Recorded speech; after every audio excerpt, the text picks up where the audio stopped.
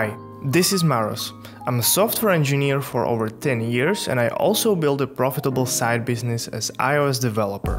In this week's episode, we're gonna talk about some struggles of mine when it comes to trading tracker and customer support. Trying to build a profitable app is not easy. Not only it's hard to get the users pay for your app, but you also have to keep your users and customers happy. For example, by not having some serious bugs in your app. But if your app is as complex as trading tracker is, you probably know how easy it is to introduce a bug by mistake. That's when the tests come into place.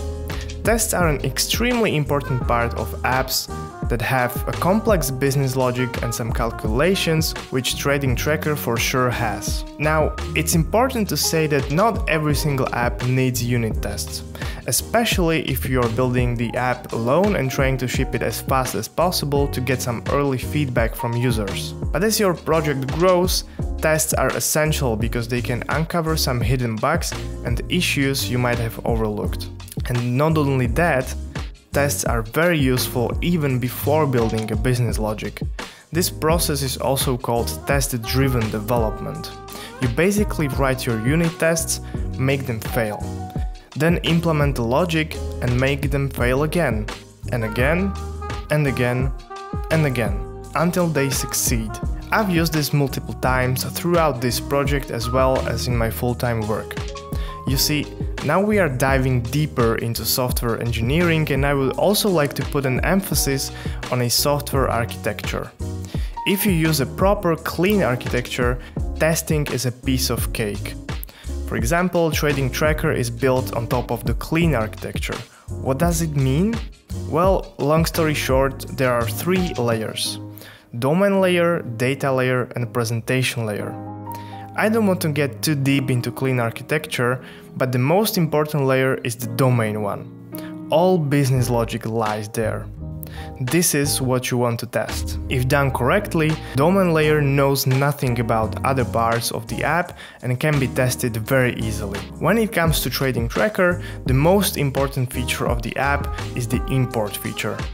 Users can simply import a CSV files with their trading data and the app will parse the data and calculate everything they need to know. Since the users rely on this data, I made a big amount of effort so that this feature works properly and is thoroughly tested. The algorithm to calculate the metrics is the same for each trading platform. But as you can see, the way to parse the data differs from one trading platform to another. Some platforms use very simple CSV files. Others use HTML files. The main goal is to parse the data and get the same data structure for each platform. And this is where the biggest issue of trading tracker is actually. There are so many trading platforms that there is no way for me to support all of them. For some, I implemented the import feature only by having one sample file provided by one user. Fortunately enough, for the majority of platforms, this works perfectly fine. There are some, however, that work only for some specific file structures. For example, this one, MetaTrader 5, very popular trading platform used mainly by forex traders, uses HTML files to export the data. When I first implemented this importer, I just used regular expressions to get the exact part of the file I needed to parse the data. However, for some users the file might look slightly different from the file I used to build the regular expressions. And so it's not working for all of the users, unfortunately. Why I use regular expressions? I don't know, it was the first solution that came into my mind and it stayed that way. A couple of days ago it really got me thinking though what to do with this importer as more and more users reported these issues. And that's when another solution came into my mind. Parsing the HTML structure rather than HTML string. There are some libraries for Swift that will parse HTML file for you and construct a structure of Swift objects that you can then traverse and find the right part of the data. And so that's what I will do now. This is how it's gonna work. The HTML file looks like this. And the part which is used for importing trades is this deals table. So the user will select the HTML file from the file picker, then the app will try to parse the HTML file by using the Swift soup library. And with enough luck, I will be able to select the right HTML deals table and get all rows and columns. From there, it should be pretty easy to convert this data into trading data the app needs. Okay, let's implement this now.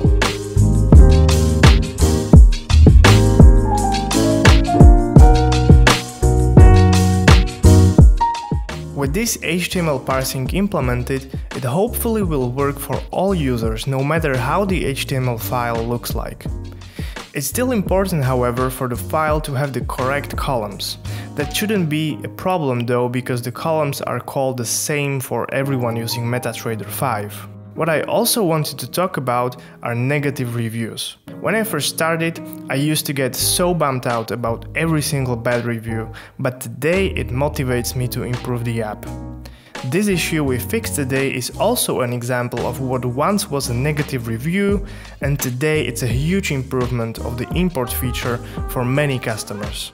It's important not to get too bent out of shape when a negative review comes in. It's all a part of the game and it's important to play it right.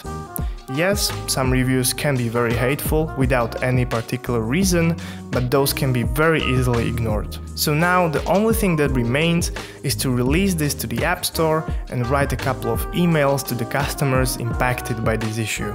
I hope you liked this video, and if so, please make sure to drop a like and subscribe, and I will see you in the next one. Take care.